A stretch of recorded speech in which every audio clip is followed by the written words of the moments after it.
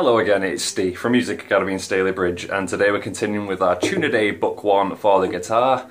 Last time we were on page 5 and we did open G, 3rd and open B 2nd strings. Today we're doing striking 2 strings using 1st finger F on the E, 1st string. Another kind of convoluted title there.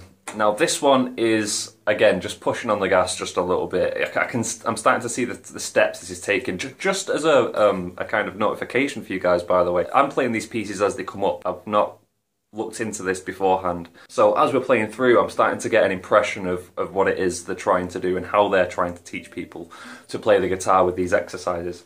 I'm starting to see the steps now. They're just stacking little difficulties on top, very gradually.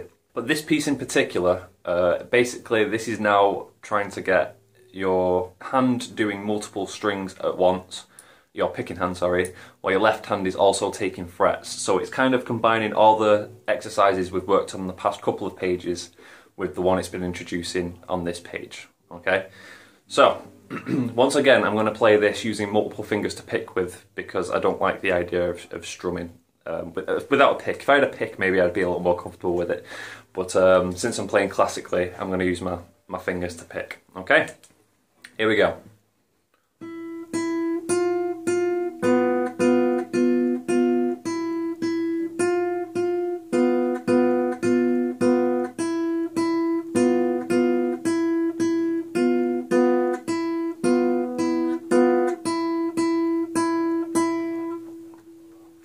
As you may have been able to tell, it was very reminiscent of the past couple of exercises. As I said, it is pretty much the same one. They're just now introducing some fretted notes as well to just kind of amp up the difficulty a little bit. Yeah, there's not really much more to say about that, to be honest with you. I think I've kind of covered everything this exercise tries to do in the past few videos, so I'll just let you go with this one. Thanks for watching, and I will see you in the next video. Take it easy. Bye-bye. We hope you like our content, and if you do, make sure you subscribe to our channel to make sure you don't miss anything that's coming up.